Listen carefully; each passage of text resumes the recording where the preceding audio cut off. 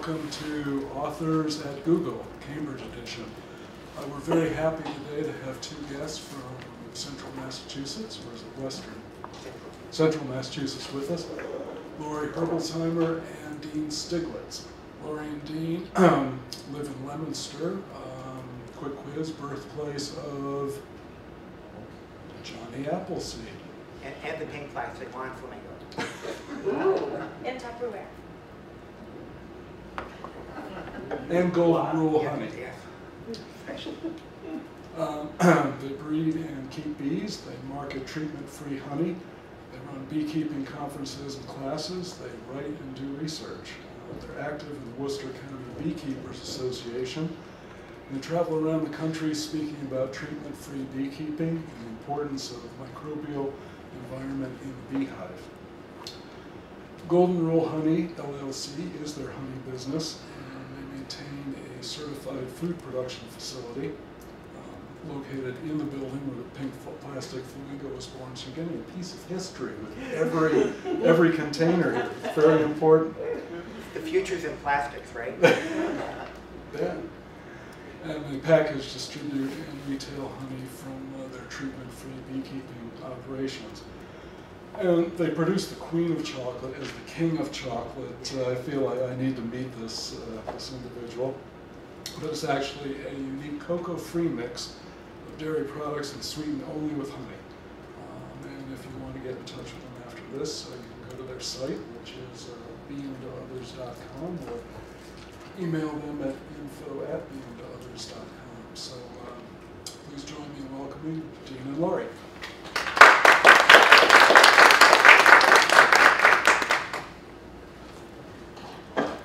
Well, I'm really glad to be here at Google, and I'm hoping that one of you is working on charging my phone over 4G, because the battery keeps dying.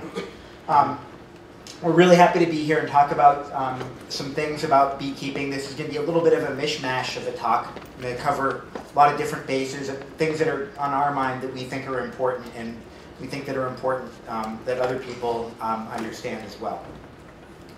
So first, a little bit of baseline beekeeping. So a few facts and numbers to kind of put the beekeeping industry in this country in perspective. It's a little bit like, like the Occupy movement, except the opposite, that 99% of the bees in the US are owned by 1% of the beekeepers. It's not terribly surprising. Some of these beekeepers have 70,000 colonies, but we're talking about somewhere in the order of 1,000 beekeepers that are keeping 99% of the bees in this country. 3/4 of the bees in this country, which is of course mostly from these 1,000 beekeepers, they all go to California to pollinate the almonds. That is literally, the beehives are loaded on trucks and from all over the country and trucked into the same part of California for the same 2-3 weeks every spring in order to pollinate the almonds. And then all those bees, they leave that area and they go everywhere else in the country. And if you were going to design a way to refine new diseases and pathogens and spread them as quickly around the country as possible, did anybody else, when they were a kid, get sent to a chicken pox party, so that you catch chicken pox? That's what this almond thing is. It really is an incredible thing that happens. Another thing that's kind of interesting, that's easy for us to lose sight of, is that the value of hive products has shifted over time. And what I mean by that is that honey hasn't always been the thing of value. And honey today isn't the thing of value. The thing of value today is pollination. That's how we feed our country with our monocrop systems that we employ to feed the masses. And I'm not going to talk too much about that today.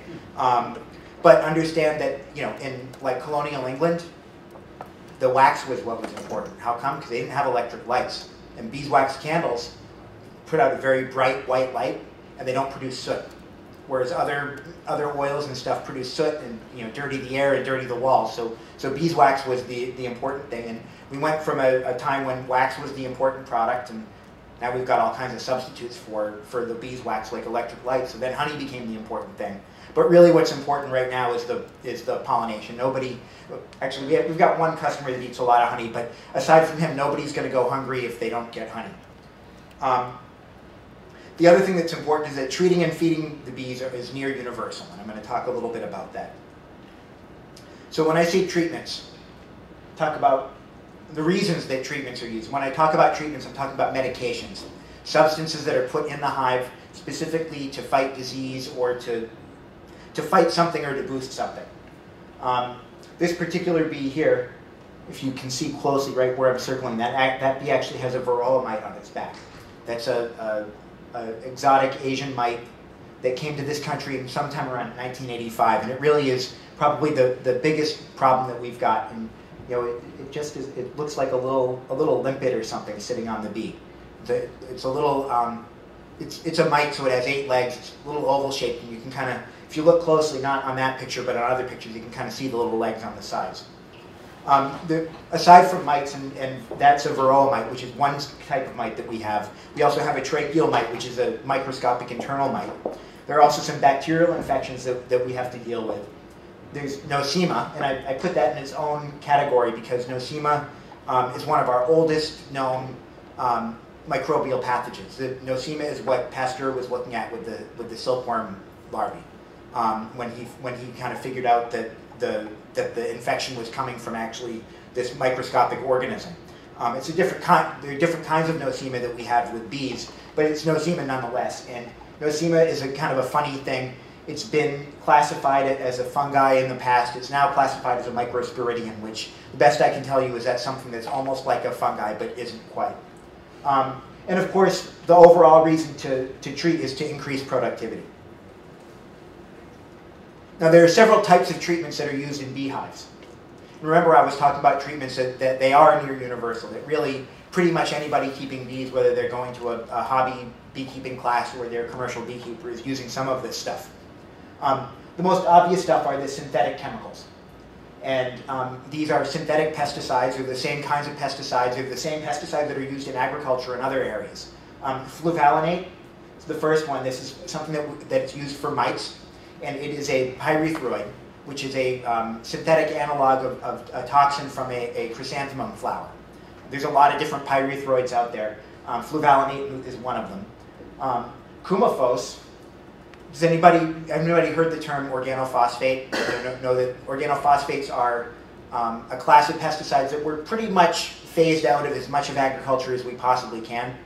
Would it surprise you to know that coumaphos is a organophosphate that's allowed to be used in beehives that are going to be producing honey for human consumption? Now, hopefully there's not very much of it left in the hive when the honey is being taken out. But these are serious synthetic pesticides, the kinds of things that as environmentalists we're all trying to get out of the environment. But of course beekeepers are telling farmers not to use some of this stuff while they're putting it in the hives, which makes it a little bit difficult. So those synthetic chemicals, those are just like, there are agricultural pesticides. Then we have some antibiotics for the bacterial diseases that we were talking about. Specifically, TM is an abbreviation for terramycin, tetracycline, these kind of the standard broad-spectrum antibiotics that we're used to in agriculture and in human use. And Thailand is a newer antibiotic that's been introduced because, of course, the bacterial diseases that terramycin is being used for are becoming resistant to it, so they have to add another antibiotic that lasts a little bit longer. And there's been a third one that's been added there that I forget the name of it, and I haven't ever used any of these in a hive, so I don't have any direct first-hand experience with them. Fumidil is really interesting. It's classified as an antibiotic, so I have it under there. Fumidil is a fungal toxin, like a lot of antibiotics. It's produced by a fungus, and it's actually produced by a fungus that causes another disease in the beehive.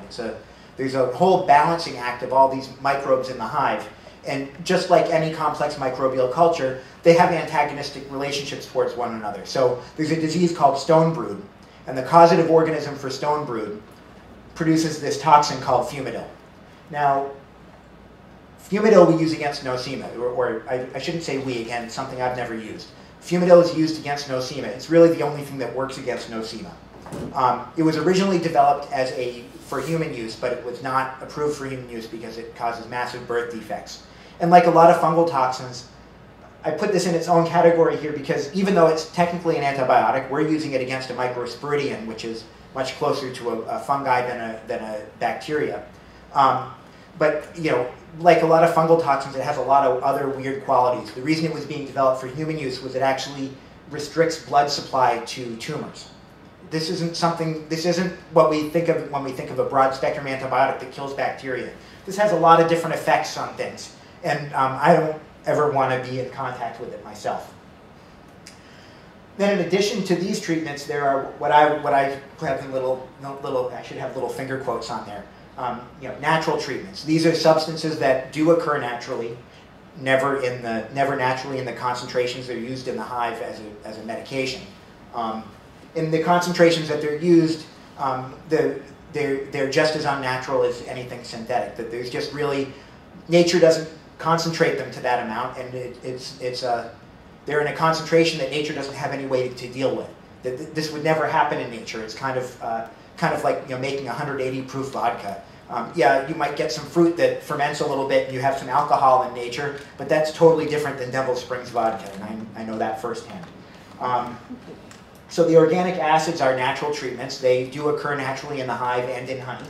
And therefore, in most cases, they're not detectable in honey as residue because you'd have to determine what was in the honey before and what was added to the honey. They're substances that do occur in honey in varying amounts. And essential oils are a really important one. Plants produce essential oils for a very specific reason. They do that in order to prevent microbes and insects and other small critters from eating them. They are toxins. And essential oils are used in the hive by a lot of beekeepers who consider what they're doing natural and sustainable. They certainly consider it more natural and more sustainable and better for the bees than the beekeepers that are using the synthetic chemicals up there.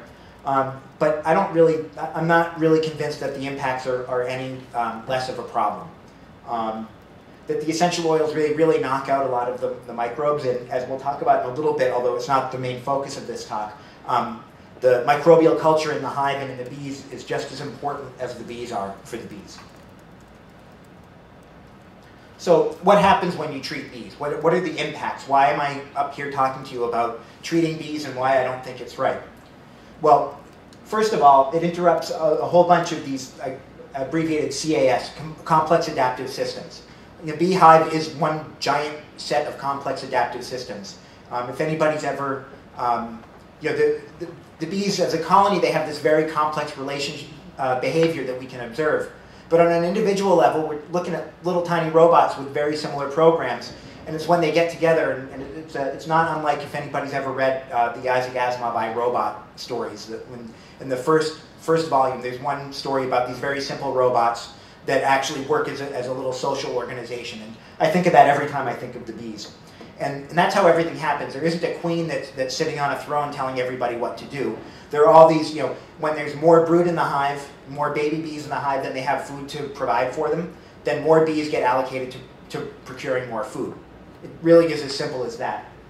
And so when you put these treatments in the hive, first of all, most of them have not the synthetic pesticides, but the other ones tend to have very strong scents. And of course, the bees communicate with one another through pheromones. They as a superorganism body, the communication between individuals is through smell. And when you throw something strong in there, like vaporized organic acid or an essential oil that has a very strong smell, you're interrupting all that communication that happens between individuals and groups of bees. All this stuff affects the microbes, especially, of course, the antibiotics, and of course, the synthetic pesticides do as well, and unfortunately, so do the more natural ones, the essential oils and the organic acids. But more importantly, if you take a step back on a bigger scale, we've got this hive of bees, and we're medicating them every year, well, or every 2 months or every 3 months or whatever we're doing to get rid of some parasite or some disease. We're constantly interfering with the balance between the host and the parasite. We can never achieve balance because we're constantly pushing in one direction, which is causing the push to come back in the same from the opposite direction. So the direct effects of treatments. Brood loss, almost all of the treatments that I've listed, almost anything that you can put in the hive has the potential, certainly, to kill some of the young bees. That isn't a disaster all the time, but it does have an impact on the hive. Most of them affect fertility, and that's both of queens and of drones, so both halves of the mating system. If you have drones that are sterile, or drones that have sperm that's affected, that goes and mates with a queen that's supposed to live for 3 years and store that sperm for that 3 years. if that sperm dies in 4 months, like one study out of Virginia Tech has shown, then what good has that mating done for a year from now? You've got dead sperm in the queen. She can't produce a viable offspring. It impacts the queen. It's very common that the queen gets replaced after treatments are used. By bees. By the bees. That the imbalance and the smells and all that stuff let the bees think that something's wrong. And when something's wrong, you always go to the CEO, right? The microbial impacts, again, a lot of these treatments, they encourage some microbes and they put back some other microbes. It throws off the whole balance of things. It keeps things running. It perverts the reproductive selection. What bees are we selecting from? If we're treating them, how do we know which ones we want? If we want bees that don't need to be treated, how do we, even we can have all the metrics in the world about the number of mites, how quickly they build up and all this stuff. But if what we want are bees that can take care of themselves and survive despite the challenges, there's really only one way to measure that metric, and that is to let the bees survive without the challenges and to, as I flippantly say, not breed from the ones that died over the winter. It is that simple. And the use of many of these treatments requires more treatments, and I'll talk about that very specific in a couple of specific cases coming up. But we sell honey, and we talk to a lot of people all the time, and when we say, oh, we have honey from bees that are never medicated, they say, well, what about the crops that the bees are foraging on? You can't keep all the chemicals out of the hive, and that's absolutely true. But there's been very good work out of Penn State specifically that looked at the amount of pesticides and agricultural chemicals in the hive. And what was found was that by far the highest levels were the ones that the beekeepers are putting in the hive, which of course makes, and specifically fluvalinate and coumaphos. I'm not talking about the greener stuff. I'm talking about synthetic pesticides. I'm talking about organophosphates in hives. These are the things that are at the highest level in the hives. So obviously, any of you that have worked on teams, it's the low-hanging fruit that you go for. Well, I can't really dictate what a farmer does or what a neighbor does, but I can dictate what I put in the hive. So beekeepers can actually control what goes in the hive. So that's really a good reason why we ought to control what it is, because it's the highest levels. We've got a lot of issues with the synergistic effects of some of these pesticides with other agricultural chemicals. That some of these, something like fluvalinate, when it gets combined with a fungicide that's being used in the field, it can increase in toxicity to bees, and in some cases it's been reported as much as 1,000 times. That's a problem, but it isn't just the farmer's problem. It's a little bit, the example I like to use is, if you walk to work every day and there's a bus that comes by, and every time that bus goes by, a cloud of exhaust comes, right in your face, and you start coughing, and you complain, I'm gonna be sick from this, and I'm not well. Well, that you might have a case there. But if you're also smoking 3 packs of cigarettes a day, you're going to have a little bit more trouble making that case.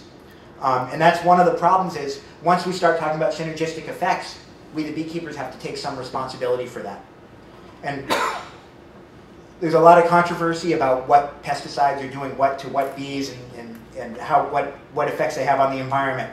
But only when all the contamination that's coming into the hive is coming in from the outside and not being put there by the beekeeper, we're going to have any clue what's actually going on and what things have what effect.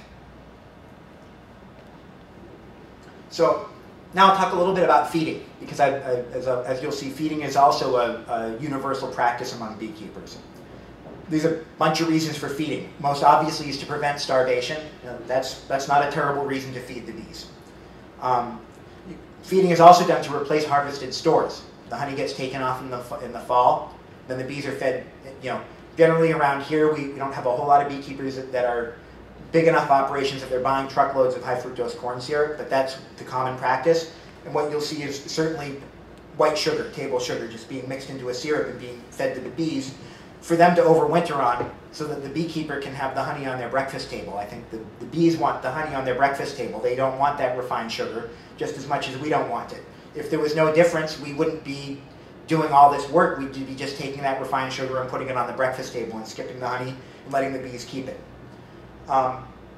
Feeding can be done to stimulate the bees sometimes.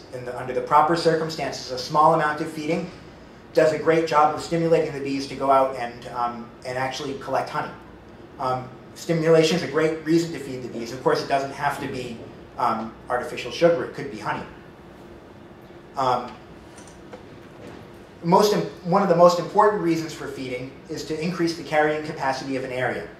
Because what we get in nature from the flowers, which is where the bees get the nectar, is we get what beekeepers call honey flows. That's a time in an area when there's a lot of nectar available. Well, when there's a lot of nectar available, when there's a flow going on, you almost can't have too many hives in an area. There's more for the bees to collect than you could fit bees in there. So you're not going to run out of food. Everybody's, you got 100 hives there, they're all gaining weight, they're all storing honey. Well, that's fine. But we've got the flip side of that coin, which is a dearth. So you've got that same area, you've got that same 100 hives, and maybe, there's rarely nothing blooming, but maybe there's only enough forage in that area to support 5 hives, not 100. Well, what you're going to see is all the hives losing population and losing their stores because it isn't there. And so feeding it, to increase the carrying capacity of the area, what I'm talking about is feeding the bees during a dearth in order to be able to take advantage of the flow, in order to have the large population of bees for the flow. And of course, the most common reason to feed bees is to produce more bees. Again, we're talking about the almond pollination in California. That happens in February.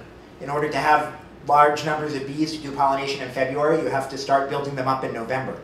And you start building them up in November when, if left to their own devices, they'd be winding down to not hibernate, but to be a little bit dormant during the winter. And we're doing the opposite to them.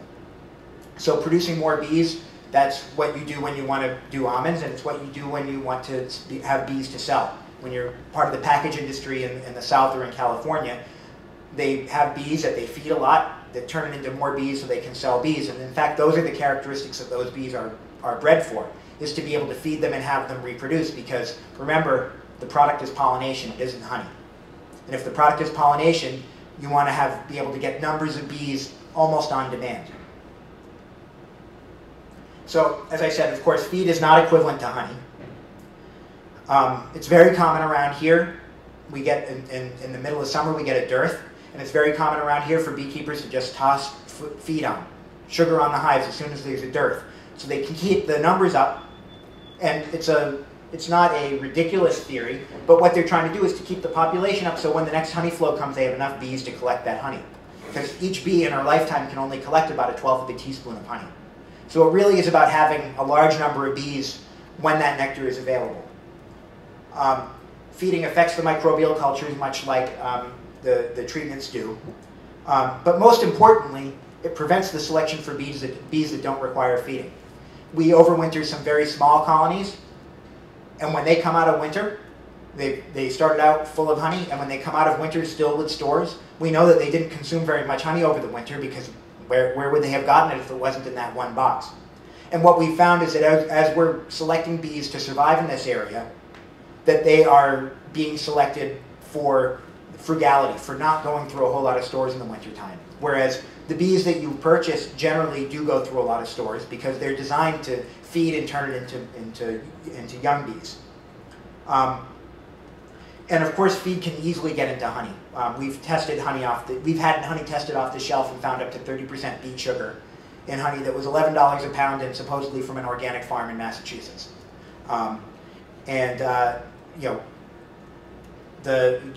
My contention is that if beekeepers really wanted to keep the feed out of the honey, really wanted to keep that sugar syrup, whether it's beet sugar or corn sugar or cane sugar, out of the honey, they'd flavor it or they'd color it so that if it got into the honey, they'd know it and they wouldn't sell the honey. Nobody does that. And everybody claims that not much sugar gets into the honey, but nobody really tries to verify that. When it's done conscientiously, it does not get into the honey. It's very easy not to do it conscientiously, and of course when you're running a big operation, every visit to the bee yard costs you something, and so you tend to kind of stack things on top of each other. And so you put your feeders on and you put your honey supers on at the same time, and that's actually fairly common practice. So another thing I'd like to talk to you about is bees being wild animals and not domesticated livestock. Bees are wild, and I think they should stay wild. It's their wildness that makes them valuable to us. We often get this question, how do you get the bees to come home? This picture is actually of some of our hives on the roof of the restaurant at the Intercontinental Hotel, right on the waterfront. And bees come home because that's where their nest is. That's, as individuals, they don't really exist. They exist as part of the superorganism. Well, what's in the hive? Well, the queen's in the hive. All their comb is in the hive. Their food stores are in their hive. Their young are in the hive. Their future's in the hive. Everything's in the hive. So getting the bees to come home is not hard, as long as you get them established in their home first. So some of the things that make bees wild is that, unlike livestock, the bees, they pretty much feed and care for themselves, and they're not confined. They go out and they fly. They might fly 3 miles away from the hive and come back, or even further. So this picture, of course, you can see a bee foraging on a sunflower. I think this is on the Greenway Park. And this is actually pollen that the bees have stored in the comb, and it's actually being fermented.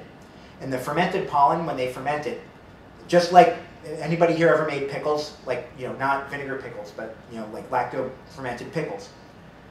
They get sour, they get preserved, but more importantly, the process of fermentation, and this is a process of microorganisms, mostly fungi and bacteria, actually transforming the substance of the pollen into substances that the bees need outside of the bee's body. They're actually synthesizing proteins and they're synthesizing enzymes that they actually need and that they can't get anywhere else from this process of fermentation. It's not just about storage, it's about increasing the nutrition. Also, unlike other livestock, bees retain the resources to protect themselves. That one's, I think, fairly straightforward. That's the bee's main means of protecting itself, or the one that we recognize. But I also wanted to include this picture. This is a bee that has come back from the field, and on her hind legs, where normally she stores pollen, where normally we see pollen being brought into the hive, that's actually plant resin. That's propolis. What's going to become propolis, which is the plant resins that the bees refine. They use it to coat the inside of the hive. They use it to stiffen the comb. They use it to glue the stuff together. Yeah. They use it to glue things together. They use it to reduce the size of their entrance, to fill in cracks. They use it for everything. But what's important is, remember, we were talking a little bit about essential oils, and that plants produce essential oils in order to keep things from eating them. Well, when they analyzed the honeybee genome a couple years ago, what they found that was surprising, the most surprising thing that we found, was that there was almost no immune system. For a social insect that lives in this tight colony with 50,000 or 100,000 individuals in close quarters and all rubbing against each other and going out in the field and picking up who knows what and coming back, that they really didn't have much in the way of an immune system the way we understand it. But what the bees do is they have the social immunity. And what they do is they collect these plant resins, which have substances in them that protect the plant. And they're really appropriating the defense mechanism of the plant and using it in their hive for themselves, which is really kind of brilliant. And of course, if you've studied the history of medicine or know anything about natural medicine, propolis is one of the oldest human medicines as well. Well, I won't go into detail of that, but if you can, of course, Google it or ask Jeeves or whatever you do around here. But it's very good stuff and very powerful. As one genius researcher remarked, well, if it's good for the humans, if humans use it and have medical benefits, maybe the bees are using it for a specific reason. Well, that's why we're using it. The other thing is that, unlike livestock, bees are adaptable without domestication. We don't really have to, take these, we don't have to domesticate wildebeest into something that'll live in a barn and get milked. Bees, they move into cavities on their own. This is actually a ceiling in West Roxbury. This was a colony that we removed there. And this is a telephone pedestal in Florida, in South Florida. Anywhere where there's a cavity, the bees will move in. So it doesn't really take much to convince them to move into a box. They're pretty happy to do that. The other thing that is kind of worth noting is that bees are fascinating. Obviously, we're all here, so there's some interest in bees, and all of us, or we wouldn't be in this room. But when I say bees are fascinating, they capture our imagination. And when you look in a hive, when you look at something like this is actually a piece of comb that was in a wall that we were removing in Florida. But if you've ever looked in a beehive, or seen pictures of a beehive, or seen an observation hive, you have these parallel combs. And the bees are living on the comb and between the comb. And when you observe the hive, you open it up, and the bees don't totally freak out because you're taking their home apart, because whoever took their home apart before we showed up, they've got 50 million years of not having anybody open up their hive gently. Just a bear ripping it apart is one thing, but somebody gently smoking them and taking the hive apart, what we're able to see is it's almost like reading a book, that each comb is like a page of this book. And as you move through the combs, you can see all of these different processes that we recognize as happening in all life. We see how they assimilate and digest food, how they rear their young, how they reproduce. We can see them out in the field, doing their thing, collecting the carbohydrates from the flowers and the propolis and the pollen. We can see all this stuff, and we can see their stress response. But as we've got the hive open for a long time, we can hear them starting to get a little bit agitated and annoyed. And so it's very much like reading a book, and it's very much like reading a children's book where you're looking at an organism, and each cell in the organism is kind of animated into a little character that has little antennae and little wings and goes around and does their part of the process. They go out and they bring a little bit of nectar back and they hand it off to another bee, and that bee takes that nectar and goes and puts it into a cell. And then another bee comes along and refines that nectar into honey. And then another bee comes along and takes some of that and eats it so they can go and generate heat somewhere else in the colony. We can actually observe all this stuff, where observing it in an organism the way we're used to really almost requires computer animation. On an even larger scale, remember, plants don't have legs, and they have a hard time moving. Bees kind of facilitate the mating dance between plants. They move the pollen from one flower to another, not for all plants, but for many plants. And they're kind of acting as kind of a third party in the mating of all these plants. And this system of flowers that require pollinators, bees being one of the major pollinators, this is a very old system, not quite as old as the microbial foundation of life, but it's kind of the next step up of kind of life as we know it. This is the foundation. The plants produce the sugar from the sun, and sugar, that sugar that's produced by the plants, by the chlorophyll, that's really the currency that life trades on. That sugar gets traded all up and down the food chain. And of course, anybody that's spent time watching bees, knows that they're kind of quirky and they're kind of fun to watch. And they capture our imagination, and they make an interesting lens to look at the natural world, because they do things so differently than we do, but they're social like we are. And they do things so differently than other kinds of insects or other mice or other animals that we have. Yet, even though mice are a lot more like us in many ways, a lot of social behavior stuff in humans is actually modeled in bees. So, a few things about beekeeping in Massachusetts today is that land use has changed quite a bit. Massachusetts used to be a major center for beekeeping. The first Italian honeybees the first Italian queens to be imported into the U.S. were imported into Massachusetts, into Coleraine, which is in the western part of the state. But what's happened, of course, is development. We know all about development. And that's gotten rid of a lot of land. And I use the term tree hugging here, not in the traditional sense. The other thing that's happened is places that used to be open fields, that used to have a lot of wildflowers and a lot of nature. Well, when I was a kid growing up in this area, they used to burn them every few years to keep them open. And they stopped doing that for the most part. And what happens is, of course, trees grow up. And once there are trees, nobody wants to cut the trees down. There's a huge resistance to cutting the tree. And the idea that you're going to cut a tree down makes you not an environmentalist for some reason. Even though you want a different environment, the environment that was there before.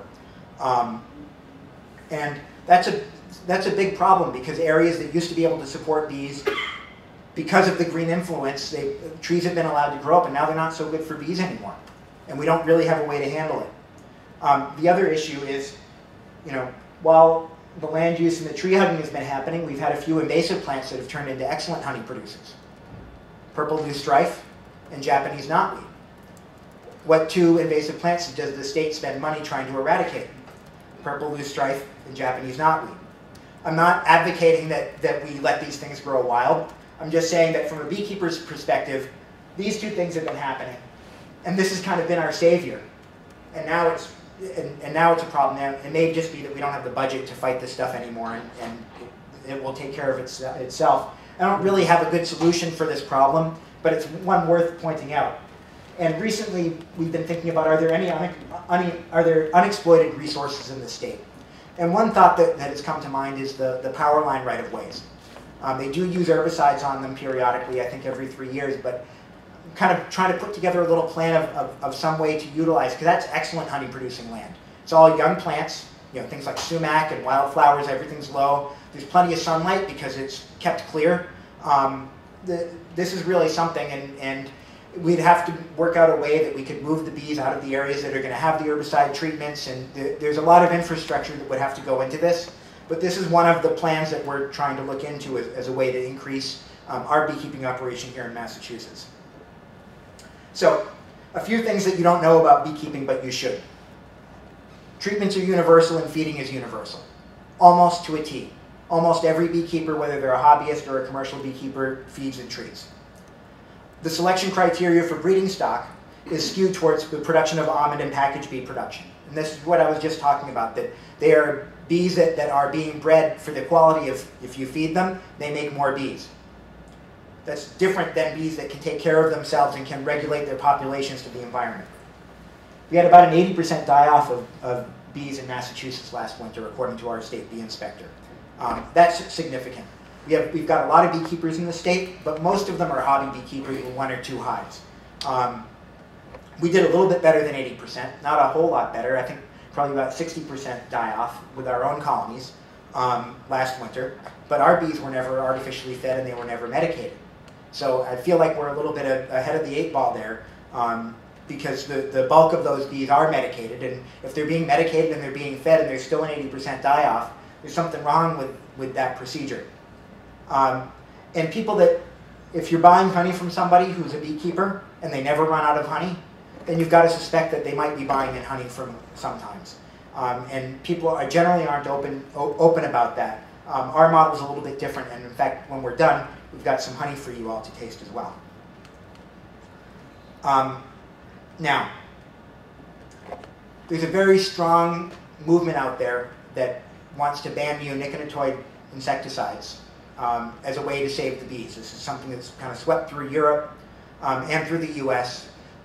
As far as I can tell, it's mostly through very anti-corporate green groups that are promoting this.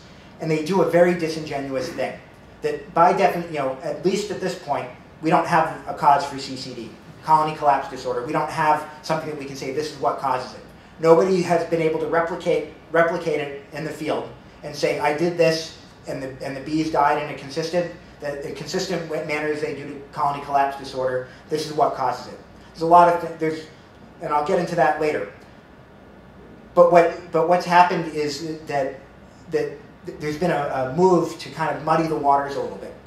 And so what happens is neonicotinoids, this class of insecticides, there have definitely been overt pesticide poisonings that have killed a lot of bees from them, mostly through the dust they produce when they plant them. This is hopefully something that's being worked on and something that's going to get better over time. If we have a problem, we like to work on it and we like to solve it. But the problem is that in those cases, it's definitely not CCD because it's overt pesticide poisoning. We know what the cause is. They were exposed to a pesticide and they died. So what happens is they like to kind of squish these two groups together and say, okay, we have these bees that died from colony collapse disorder that we don't know what caused it. But we think it's from neonicotinoids, even though we can't find the neonicotinoids in the dying or dead colonies. Then we've got these bees that died from overt pesticide poisoning. And we think that, and since we think that overt pesticide poisoning is CCD, we're going to mush them all together and say that both groups together all died from pesticides and they all died from CCD. Therefore, CCD is pesticide poisoning. This is the logic, and it isn't true. And it doesn't do any favors. That we're really at a point where when we talk about CCD, we're talking about things that are unexplained. We're not talking about overt pesticide poisoning. And when the Penn State work that I was talking about earlier that looked at the pesticides in the hive, when they found those extremely high levels of the beekeeper-applied pesticides in the hive, what they were looking for was the neonicotinoids. They assumed they were going to find them. This was in 2008. Colony collapse disorder was big in the news. It was a new thing. And the theory that these pesticides that were becoming more and more prevalent were the one, and that were very toxic to the bees, and that the bees are exposed to, caused this die-off, was what everybody expected to find. But the studies haven't backed it up, and that's been problematic for those that have wanted to stick by that story.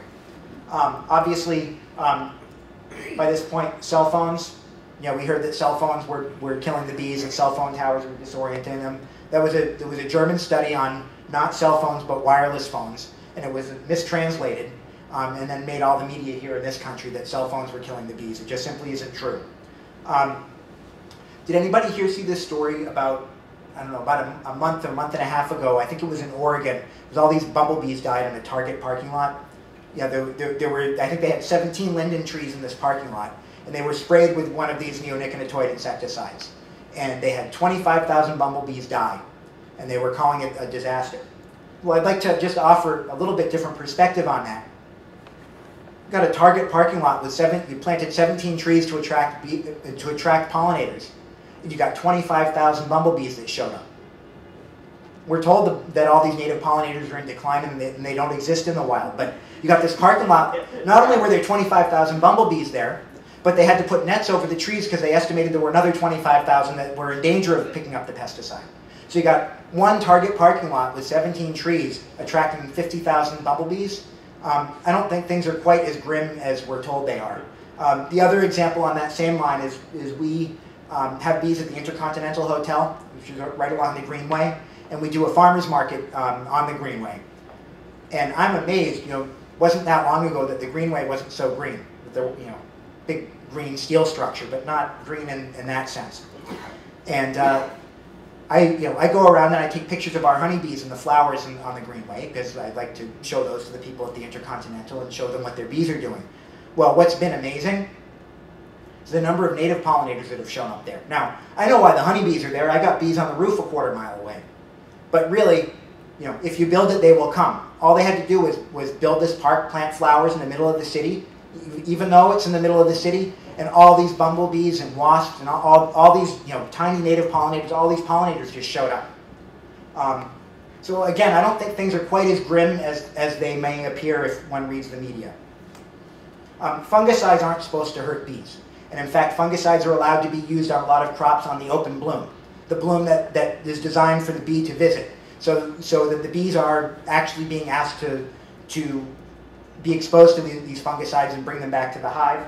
I think one report was that hives coming off the cranberries in southern Massachusetts had 7,000 parts per billion of a fungicide in the bees when they came off. But there's more and more studies that are showing, even though the fungicides don't just kill the bees outright like a pesticide, like an insecticide does, it affects their ability to raise queens, it affects their reproductive ability, it affects a lot of stuff. And it affects their food supply. Remember the fermented pollen? Well, if you need fungi to do the fermentation and you've got fungicides in there, it's kind of like brewing beer with trying to brew beer and putting a yeast killer in the vat. It doesn't really work. Insecticides other than neonicotinoids, and I talk about this because how many here have gotten a petition on their email that says, oh, we need to ban these neonicotinoid pesticides, sign this petition. Well, you go ahead and you sign that petition, and I know we're all very well-meaning when we do that, but do you think that means that the farmers that are being banned from using the pesticide that they want to use are going to not use any pesticide? The reason that we move to these neonicotinoids is they don't require the kind of aerial broadcasting of crop dusters that we kind of are used to historically. And believe me, there were a lot of beehives that died from those kinds of pesticides. The idea that you're going to ban one class of pesticide, you've got to look and see what is going to be used in its place, and is it going to be any better for the bees? And I think the answer is no. The treatments, obviously, I've talked a lot about why I think the treatments are bad and why I think the treatments are a problem. The feeds are a problem. Another real issue is the science. And although Lori and I are not trained scientists, we're not stupid, and we understand English, and I have I have a mind where I can read scientific studies and I can understand them and I can find the flaw, and there's always a flaw, especially when you're dealing with biological systems. It's not quite like growing a crystal or something like that in a laboratory environment. But we've really gotten the shaft from the scientists with the bees. And a couple that I'd like to just point out. Jeff Pettis, who is the top bee researcher with the USDA, he's our national bee scientist. He's the guy. He did a study that showed that undetectable levels of neonicotinoid pesticides make the bees more susceptible to a disease, to nosema, the disease we were talking about earlier. Because they know because they know what they put in and they know it was diluted. So, but here's the problem. What they did essentially is they took a hive of bees. They did this with they had controls and experimental colonies, but they take a hive of bees, and for the experimental colonies, they'd actually give them this tiny dose of neonicotinoid insecticide.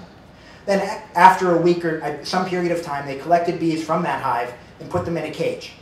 And they fed those bees for 30 days in the cage. And what they did is for some of them, they exposed them to nosema, and some of them they didn't. Okay? And the idea was to see if the bees from the hives that had this very tiny dose of an insecticide had more nosema than the bees that didn't. Now, before this study was published, Jeff Pettis was interviewed in a European film talking about this, and he wouldn't, this is before the study was released, he wouldn't discuss it with anybody in this country. Well, when the study was finally released and I got a chance to read it, what I found, and it's not very hard to find, it's very straightforward if you read the procedure. In that time period where the bees were caged and exposed to the nosema, there were 30 days, I believe it was, before they tested the end result. Any bees that died in that period of time, in that 30 days, were discarded and they were never tested to see if they had nosema. They had one whole control set that all died in the cage, and they never tested them. Now, if those bees had nosema, whether or not that's what killed them, it would have made the results of this study exactly the opposite. They just threw away the data that didn't fit neatly, or that they were afraid wouldn't fit neatly into what they were looking at. You can't do science that way. It doesn't help anything. In addition, we've got some other studies. Tom Seeley is an excellent researcher at Cornell and has done some incredible work on swarming, the definitive work on swarming behavior. He did a study regarding some of our practices that we do, and he claimed that all of his colonies, this is controls and experimentals, never raised a single drone, never raised a single male bee throughout the entire experimental period, throughout the entire year.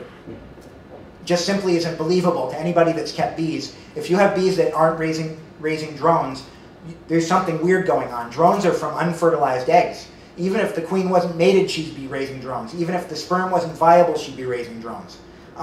This was a way to just make the data a little bit easier to digest.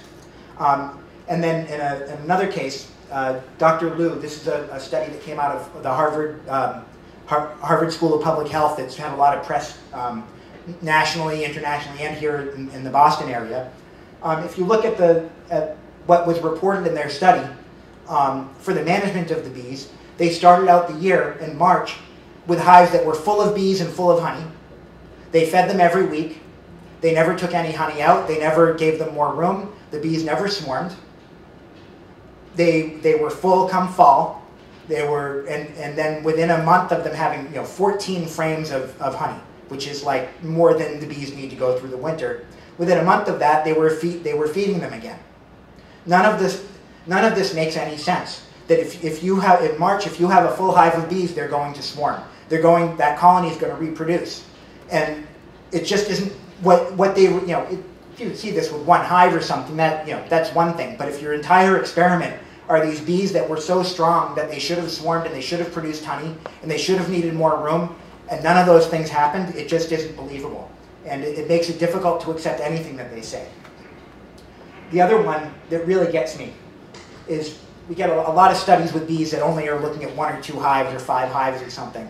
And then they use these, and I'm not a math guy, but they use statistics to try to say, okay, we only had 5 hives, but we can apply all this math and determine how representative those 5 hives are of some whole that we haven't measured and we don't know what the characteristics are.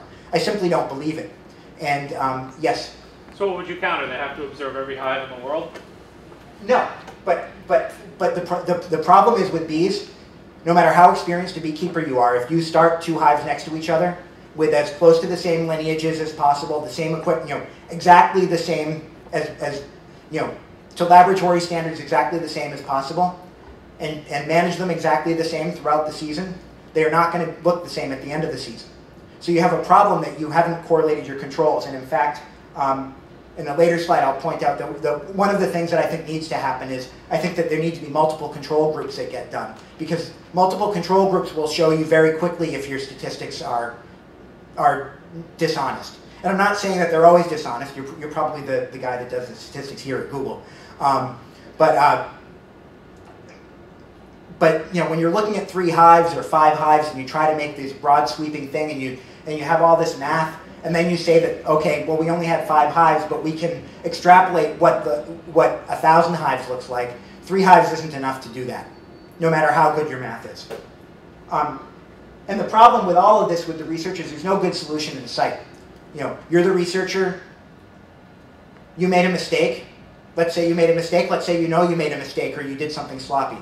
Can you admit it? No. Who's going to fund your next study?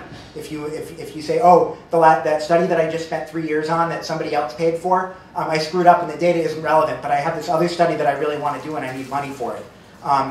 It makes it difficult, and of course there's all kinds of reputations at stake as well. So, what is the inevitable outcome of mainstream practice? Honey that isn't pure, because the feeding is so ubiquitous. So when I say honey that isn't pure, I talk about sugar that gets into the honey, feed that gets into the honey. That's something different than somebody purposefully mixing a cheaper sugar in with the honey, which also happens. And these beekeeper-applied treatments can get into the honey as well. And that can be more of a problem or less of a problem depending on the beekeeper and the procedures used. Really what we're going to end up is bees that actually require treatments. So I talked about, if we treat the bees, we can't select for bees that don't require the treatments, and any kind of resistance mechanism has a metabolic cost to the colony. So if we remove those kinds of challenges, we're selecting against those kinds of strategies because that metabolic cost doesn't get them anything. But really, and this is kind of interesting, is that there are specific treatments that literally become the treatment treadmill. That you use this treatment and you have to use more treatments. Antibiotics, when I'm talking about for American foul brood, is a very specific disease. It is a bacterial infection that produces spores, and the spores can live for 40 years in the hive. So what happens is beekeepers use antibiotics in the hive to kill the live organism. And once you start that cycle and you've got this healthy population of spores in the hive, well, those spores are constantly germinating. And if you're not constantly using the antibiotics, then you constantly have this infection that's blooming, and that's a problem. Fumidil, which is that stuff for nosema that I was talking about, what the new studies have shown is that yes, using Fumidil actually does reduce the nosema infection in an individual bee. But when you have low doses of Fumidil in the hive, like after it's dissipated, sometime after the treatment, you know what it does? It actually stimulates the nosema that's left to produce more spores. So it's actually a stimulant to reproducing this thing that you used the treatment for in the first place. So as the concentration dips down, you got more spores, the infection shows up again, you use the Fumidil again, and it never ends. We end up with resistant diseases and stronger parasites, and we end up with bees that require feeding. One of the other kind of activist things that comes up is there's this company called Biologics that has tried to produce a vaccine for a virus in bees using this RNAi technology, which you can. There's a pretty good Wikipedia article on RNAi if you're interested. But how the narrative has been from the activists that want you to rally against Monsanto is that, oh, there was this small company that was looking out for the health of the bees called Biologics, and they were bought out by the evil Monsanto. If you do a little bit of homework, This company was started by people who do startups and sell companies. Familiar with the model? It was started by a guy who developed this technology, this RNAi technology, which is useful. I mean, it's a whole new technology for agriculture, for medicine.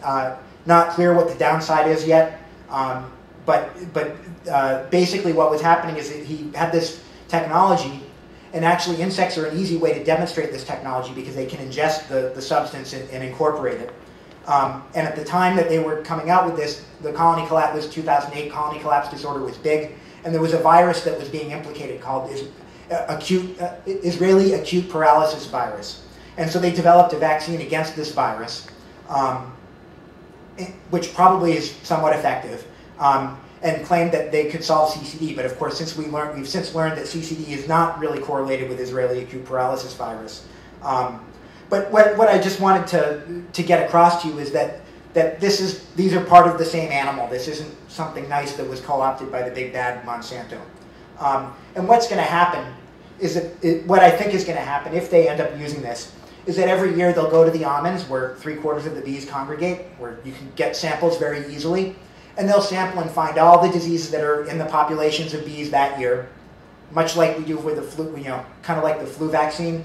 And then they'll have a product that beekeepers can buy that have the up-to-date stuff with the up-to-date vaccines. And the problem with that is, how do you compete with that? If you really have bees that are resistant to every disease that comes up for bees and every parasite that comes up for bees, we're definitely going to lose our wild bees, because how can you compete with that? It's just easy to keep bees at that point.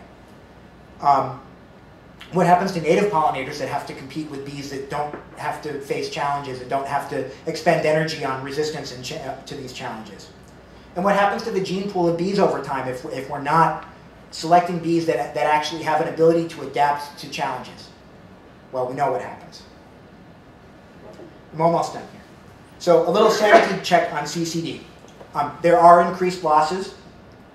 There are many reasons for these losses, including pesticides, including fungicides, including disease, including mites. Unlike what you may have heard, there is capacity for more bees than we have. Commercial beekeepers can produce more bees if they need them. We're not at any kind of tipping point where we're out of bees. The number of colonies is largely a product of market forces. At this point, the almond pollination is the thing that runs the beekeeping industry, and at $200 a hive for 3 weeks rental, a beekeeper is very motivated to produce more bees to bring to the almonds if the market's there for it. And whereas some years we do have a little bit of trouble getting all the almonds pollinated, nobody's starving because we don't get all the almonds pollinated. This isn't the kind of crop that people are eating to survive. And the other thing that you have to understand is that they're planting almond trees faster than they have water to water them with. So some years, the almond growers are actually renting beehives for almond trees that are never going to produce almonds because they don't have water. Well, why do they do that? Because they have crop insurance. In order to collect on the crop insurance, they have to do everything that they're supposed to do in order to try to secure the crop, including renting the bees, even if they know that they don't have any water to produce the almonds. There are certainly some businesses that are in trouble. This is what happens in industries, the computer industry, the information industry. We see companies fall by the wayside all the time. There's nothing unhealthy about that. But agriculture, we're dealing with nature, and agriculture is always trying to produce more with less. Not much different than a lot of kinds of businesses. But you can't cure the horse, and you can't cure the horse. The story about the very frugal gentleman that bought a horse, and the guy he bought it from said, well, give him one pail of oats every day for feed. Well, this frugal gentleman didn't really like the idea of feeding all these oats to the horse. So the first day he gave him the full bucket of oats. And the second day he gave him a half a bucket of oats. Third day he gave him a quarter of a bucket of oats. And every day he cut it in half, and the horse was doing fine. Then one day he saw the guy who sold him the horse, and he told him that it was his plan. And the guy said, well, you let me know how that works out. So he ran into the guy who sold him the horse, and the guy said, hey, how's that horse doing? He said, he died. He said, I don't know what happened. I had him down to 1 grain of oats a day, and I was going to give him a half a grain the next day. I almost had him cured.